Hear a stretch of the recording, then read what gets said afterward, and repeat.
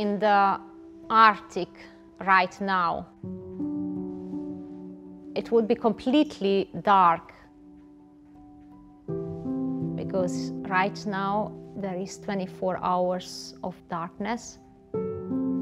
If you would be lucky, you could have some light through the moon.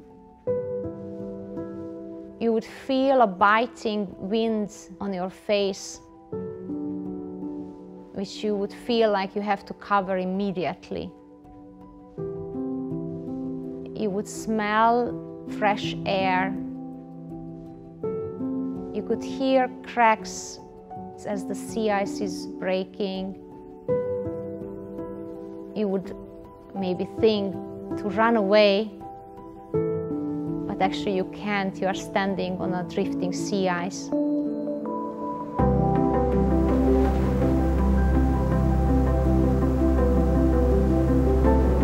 You would feel the power of nature.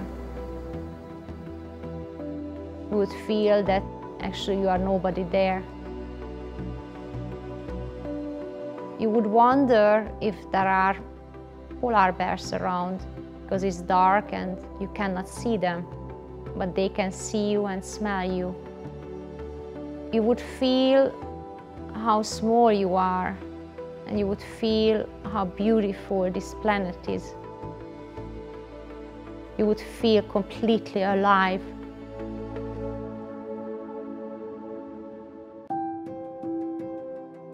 If you imagine polar explorer, what is in your head? Who is the person you see first? The general picture is white, male, mostly with a beard. The only thing I saw in the television were men marching in the snowstorm. I was dreaming to experience that one day, but we lived in Hungary behind the closed borders, and also being a girl, being a woman, was like something impossible to imagine. In my heart, I always felt I'm an artist and I would love to create stories in a visual way. And I do believe that if we send questions to the universe, we will also receive answers. And I won a photo competition. And as I was reading this email, I started to cry, because I felt I got the answer for my life. This is photography, what is calling me and what is inside of me. I can live my dream, telling stories in a visual way with a camera. I want to work for National Geographic. I want to create stories for the New York Times. But how do I get there? And when I entered the school of ICP, of International Center of Photography, I felt that, oh wow, I felt something here inside of me, another calling, something, I got goosebumps, and I felt like this is exactly what I want to do. I want to study in one of the best documentary and photojournalism school in the world. And I knew that I wanted, during my ICP year, to find a group of people who are inspiring and telling their story. I moved next to New York City Fire Department. I started to photograph their trainings and how they live, how they cook in the kitchen.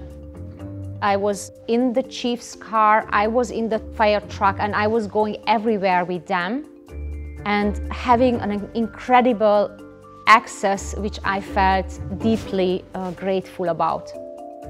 It's a lot of waiting and a lot of just hanging around. When from this slow time, extremely fast, something happens. And this switching from sitting around at the kitchen table and in the next second an alarm went on. All jumped, get in their suit and rushed into the biggest danger for people they don't even know.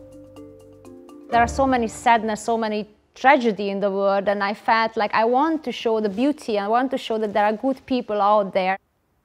I found a sea turtle hospital in Massachusetts where sea turtles are rehabilitated and treated. And a beautiful relationship started. Volunteers collect sea turtle eggs to incubate them until they hatch. And every year they collect like 17,000 sea turtle eggs. I mainly followed Kempsrili sea turtles, which almost extinct. And thanks to a group of people in Padre Island, they survived.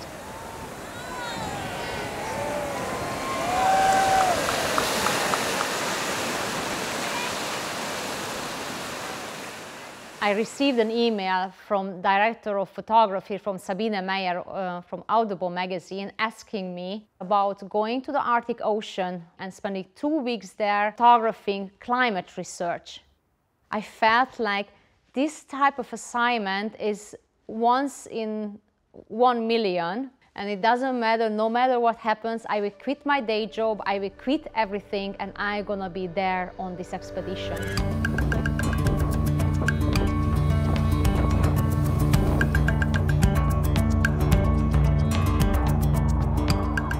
During the very first assignment, I completely, deeply fell in love with this mesmerizing environment.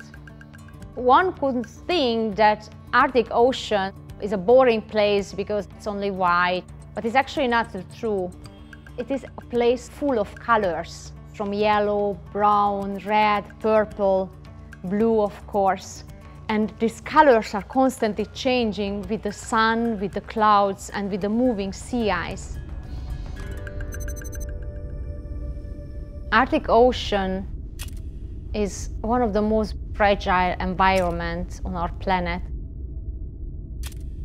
where average temperature increases by 2 to 3 times faster than elsewhere. Scientists from Alfred Wegener Institute measured that sea ice thickness decreased by around 25% in 20 years. If we lose sea ice, it would mean like losing soil on Earth. And scientists predict that this can happen by 2035. That would mean that we would lose an entire ecosystem. And I feel a responsibility having this access. I'm taking historic images of an environment which is vanishing. Mosaic was a 1-year-long expedition. When Polarstern research icebreaker was frozen into the sea ice and drifted to the Central Arctic Ocean. Scientists conducted climate research from atmospheric measurements to the bottom of the ocean.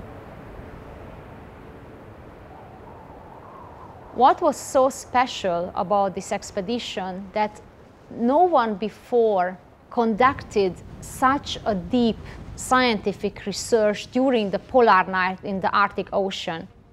For example, many sea ice cores were taken, and scientists were measuring how many methane, this very harmful gas from the climate, goes into the atmosphere after sea ice melts and how much goes and sinks into the ocean. I felt documenting something very historical. We were left alone, 2-3 weeks away from any kind of help. So we knew if something happens, we are there alone with the ship and we have to solve our problems.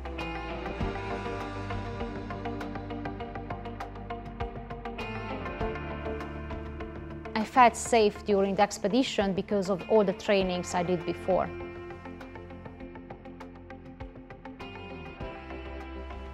Including also the polar bear safety training, where we learned how to shoot with a rifle,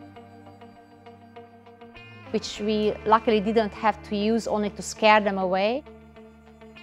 Or several times we had minus 55 Celsius, which is so cold that if you would touch with your bare hand a metal piece of something, you would immediately get frostbites on your finger.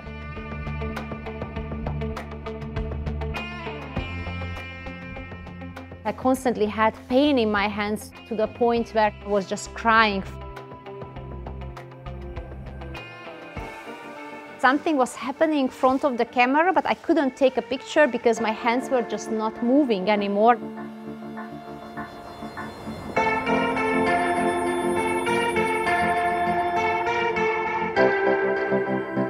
I remember the first time when I experienced the ice breaking.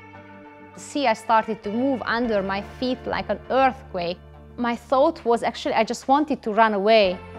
But I realized that you can't run away because there is nowhere to run. You are standing on a drifting sea ice and you just have to stand and watch what is happening and just to make sure that you are actually standing on the right side of the breaking ice, meaning close to the ship.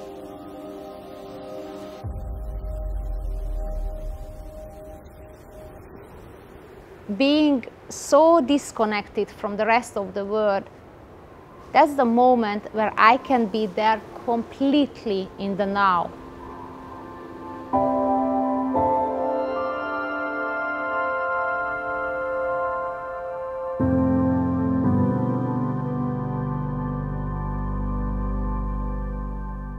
I also find important not only showing the work, but also showing how they spend their life so far away from civilizations, so far away from the family, friends, and being at these very remote places. Practicing yoga even outside on the ship when it's -35.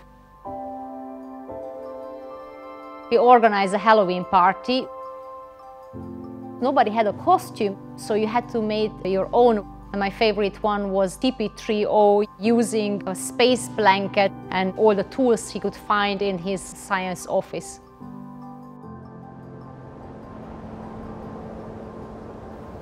Polar night is 24 hours of complete darkness.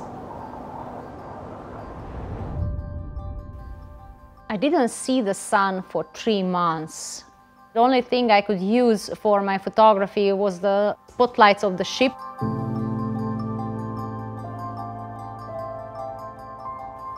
You just see the black universe, and it always felt like standing on a moon.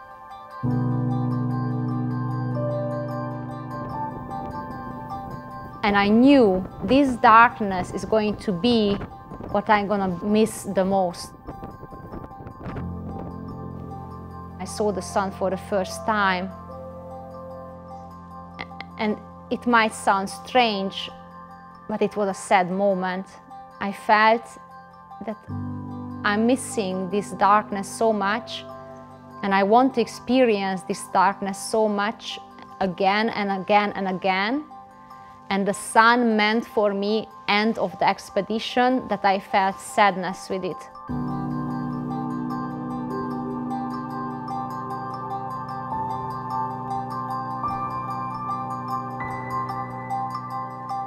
I feel a very special connection there. I feel like mother for a child. I feel a care there. I feel like a love there. And I feel that I want to do everything what is in my hand to take care of it, to protect it.